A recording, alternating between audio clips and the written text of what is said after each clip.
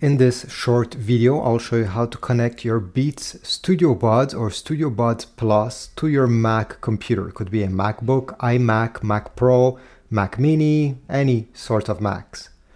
Okay, so the first step is we need to make sure that they are in pairing mode. And open and put the earbud inside of the case, open the lid, and if this small light over here is flashing white, it means that they are in pairing mode. You're good to go to the second step I'll show you.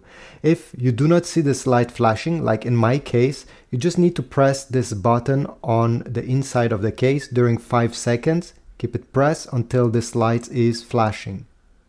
Okay, it's flashing. I can release that button. They are now in pairing mode. Put these aside and don't close the lid. And on your Mac, on the top right corner, you're gonna notice there's this icon. You see two ovals, one on top of each other here. So go ahead and tap this icon. Then you'll have this menu appearing. Choose Bluetooth, click on it. You'll have a few options. Click on Bluetooth preference. Another page will open, and then you need to go down in this list and you should see Beats Studio Buds. Press connect, wait a few seconds, and this will be added to your list. You can enable or disable Siri. Here I'll enable it. If we go up, they'll be right here in this list, and you'll also have an option button that you can click to have a few settings that you can change as well. Now let me show you how to use these Beats Studio Buds. It may be hard to notice, but if we take the earbud, each of them is marked left and right over here. So this is on the back, this is the ear tip, and right over here, I know it's hard to see, but you're gonna see an R for right and an L for left. This one is R, so I'll put it in my right ear. This other one, if I turn it, it's for the left ear because there is an L.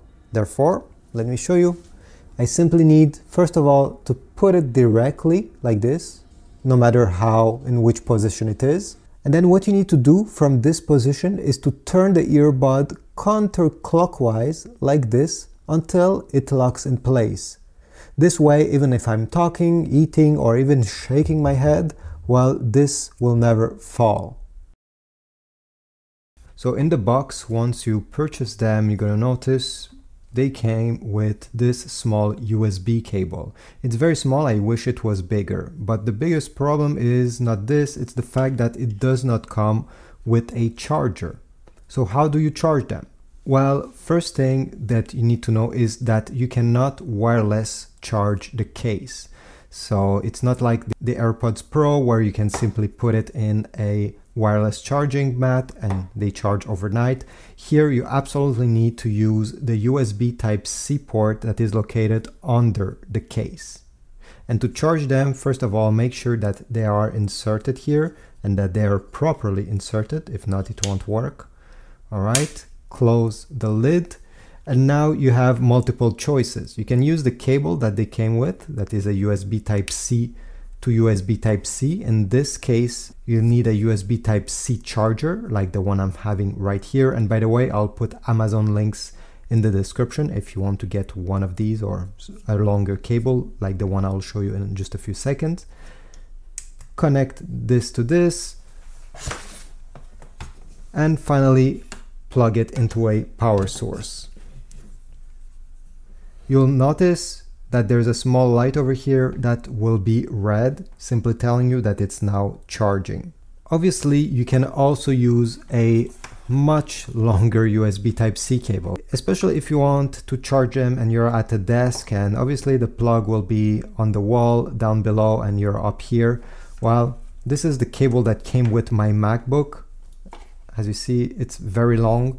And you can obviously use one of these. Just make sure that is USB Type-C to USB Type-C. If we talk about charging time on these, it's very cool because with only 5 minutes of charging, let's say they were completely dead, you can get up to an hour of playback time. This is if you do not use the noise cancelling feature. So if you do not use that, you're good to go for an hour with only 5 minutes of charging. If you want to fully charge your Beats Studio Buds, then you'll be able to have up to 9 hours of battery life on one earbud. And if you use the case to charge them, you'll be able to add and to get up to 36 hours. This is what Beats is saying. And obviously you'll get these numbers if you do not speak on the phone, if you don't use noise cancelling or transparency mode. If you use those features, you'll obviously get less hours of usage. When using them, if you close the case and the light here is turning to red, it simply means that the case battery is less than 40%. So you need to charge the case.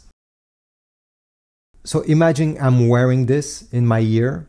If you're receiving a phone call and you want to answer, you just have to press one normally on the button that is on the side of your earbud, located where the logo is. Like this. This way you enter the call. If while this call is outgoing, you have a second call and you want to take it, again, you just have to click once to take the second call. The first call will be put on hold when you do this. If somebody is calling you and you want to reject the call, you just have to press and hold about 2 seconds and you're going to hear in your earbud the call being rejected, and then you can lift your finger from the button. If somebody is calling you and you answered and you talk to this person and you want to switch between these earbuds and your iPhone, so you take the call on your iPhone instead, you can press twice on this button while the call is outgoing to switch between the earphones and send the call to your iPhone instead. Now, how to control your music using these Beats Studio Buds? Well, very easy. First of all, to play or to pause any audio that is on your phone, computer, or whatever, you just have to press once this Beat logo like this, and you're going to feel a small click. This is the button clicking and the song will play. To pause, press on it again. If you want to skip to the next track, you just have to double click this button quickly, like this. It will go to the second track. And you can do this multiple times until you select the track you actually want to listen to. If you want to listen to the previous track, you just have to press 3 times quickly instead. Like that. 1, 2, 3. And you go back to the previous track. Now, how do you change the actual volume on this? Because they don't have any volume buttons, right? Well, let me show you.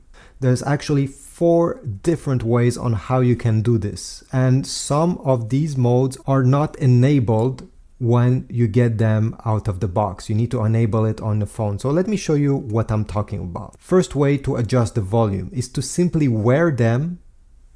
And once you wear them, you can say, "Hey Siri, turn down the volume," or "Hey Siri, drag up the volume." And this way you'll be able to adjust the volume without you having to take your phone out of your pocket or touch anything. You can, if you have an Apple Watch, you can also use the crown of your device to adjust the volume when you're wearing these Beats Studio Buds. Pretty cool. There's also the classic way on how to switch the volume, which is simply using your phone buttons up and down, or if you drag from your iPhone, from the top right corner, you're gonna see an icon, which are your Beats Studio Buds here. And this way you can drag an up and down the slider. You can also switch the volume directly on them without a phone, without your voice, without an Apple Watch. How to do this? Very easy. Wear them. Let me put this in my ear. And now what you need to do, well, we don't need a case, is to take your phone that they are connected to, open the settings. Then over here you should see Beats Studio Buds on top. If you do not see it, go on Bluetooth, press your Beats Studio Buds icon on the right side here. It's the same thing and you'll get at the same spot. And then once you're here, go down, click on press and hold. And then you need to enable volume control over here, like that. And what does it mean is simply when you press and hold either the left or the right earbud, you can adjust the volume up and down. So if you keep press the left earbud, the volume went down, you see? Let me press the right side and the volume is going up. You just need to keep press the button on the side of your Beats Studio Buds and it will act like a volume button. This way, again, you won't have to use your phone or your voice to adjust the volume. So thanks for watching. I hope this was useful. If so, please leave a like, subscribe, comment down below, and I'll see you in the next video.